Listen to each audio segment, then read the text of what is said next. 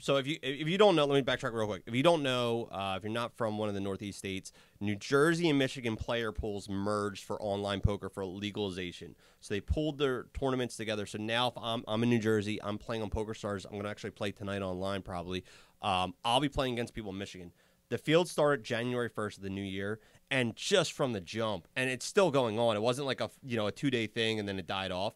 The fields are getting massive. Yeah. I mean, you're playing, and people might be watching this overseas or other places and like, well, so what? I play PokerStars, whatever. But here in the States, it's been very tight. So you could play like a $25 now tournament, and there's like a $10K guarantee, which before was like you had to be $100 or $200 to hit a $10K guarantee.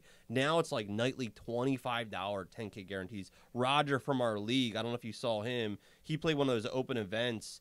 I think it was a $100 buy-in. Yep. And he ended up cashing on the final table for like $6 or $7 grand. But first place was like 30 or 40 grand for like $100 buy-in. Oh wow, really? Yes. I didn't know he made a deep run in that. Yeah. It was $100. It was $100, $100 grand guaranteed tournament. And they crushed the guarantees. So PokerStars now is merged with Michigan in New Jersey. Numbers are huge. And what people don't realize with Michigan, if you look them up, there's only a couple like mainstream casinos. There's like MGM, Motor City, a couple like Detroit ones. But just like when I went to New Hampshire, there's a ton of like charity. Oh, yeah. Like the card rooms and stuff. The card rooms? Yeah. So there's a ton of them. And I think about in the future, like maybe we make a trip or do something down the road in a couple of years and do like a whole tour again of like that. But if you look it up, so what that tells me is there is a ton of recreation. Because those card rooms are like, VFWs and things like that. Yeah. There is tons of rec players in Michigan. Michigan is loaded. Plus, it's also the home of Ryan Reese. That's 2 times mentioned Ryan Reese here. He's from there, and I think Joe Cade is from there, from Michigan. So there's a huge, like, I don't want to say, like, not as well known. Like, when you think of, like, poker, you don't think of Michigan, right? No. You think of, like, New Jersey. You think of Vegas, yeah. But California. Michigan is a poppin' place. And so this merger, the numbers have gone. I just looked over the numbers for like their iGaming in total, like their casino numbers and sports betting numbers.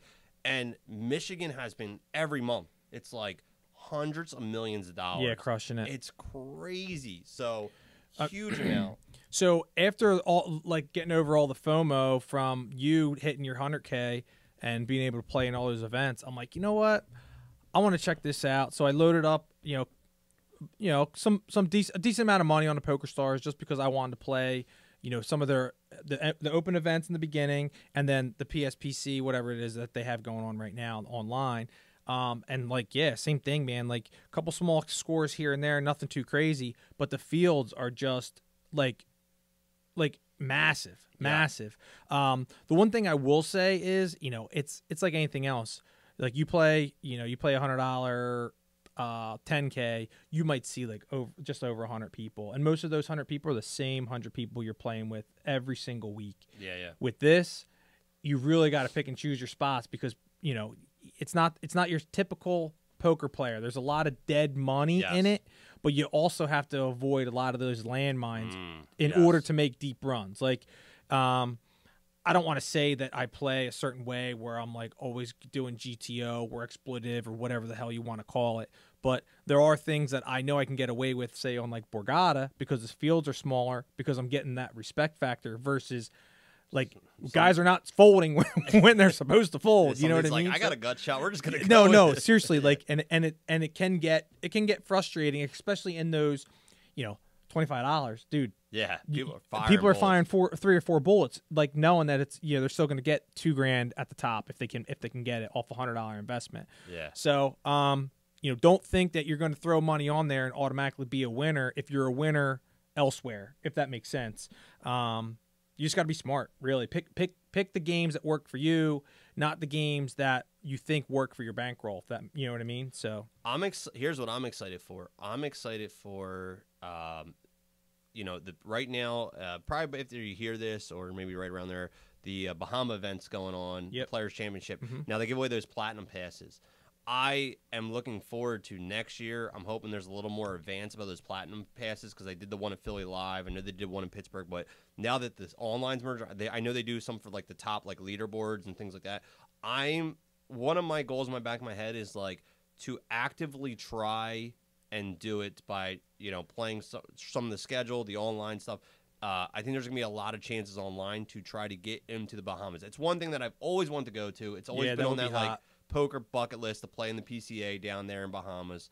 And I really hope that later on this year when they start promoting for 2024, that it's something that we might be able to fire on and go. Yeah, I mean, I know my editor, Sean, shout out to Sean. He's going down there to cover the events. I'm like, dude, I'm jealous. He's like, yeah, it's like a poker vacation, but I'm working, getting paid. So I know he's going down there. And, here's a little fun fact, though, about the Players' Championship down there. They don't have a poker room.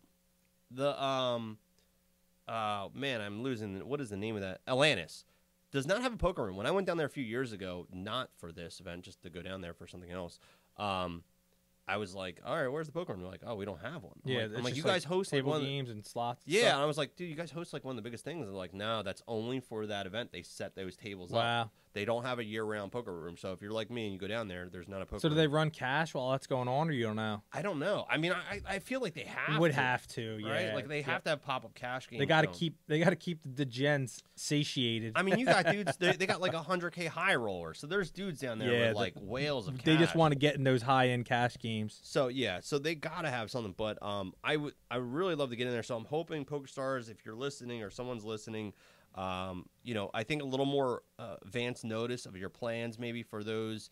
If you're doing live events, I would love to see hopefully a live event at resorts in Atlantic City like they did years ago. That would be awesome. Yeah, as well. Remember that? That was legit. I remember that. So I'm hoping that this merger is maybe getting some money flowing to make those things happen. Yeah. Yeah. But yeah, think.